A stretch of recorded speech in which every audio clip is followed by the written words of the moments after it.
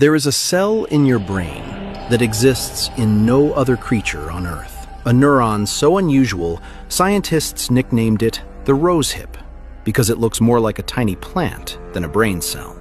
Back in 2020, scientists from the Allen Institute and the University of Szeged were studying human brain tissue. They weren't hunting for anything strange, just comparing our neurons to those in mice. Then they saw it. A small, tightly tangled cell. A shape they had never seen before. Something completely missing in mice, primates, and every other species they checked. They ran test after test. Electrical scans, microscopic imaging, genetic analysis. Nothing matched any known neuron. And here's the part that still confuses researchers. These cells sit in the very top layer of your brain. The layer where your thoughts, senses, and awareness first begin to form. It's almost like they're stationed at the doorway of your consciousness, quietly checking what gets through.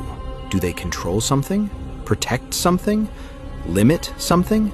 Or could they be unlocking a mental ability we haven't discovered yet? Scientists aren't sure, because no one knows what these cells actually do.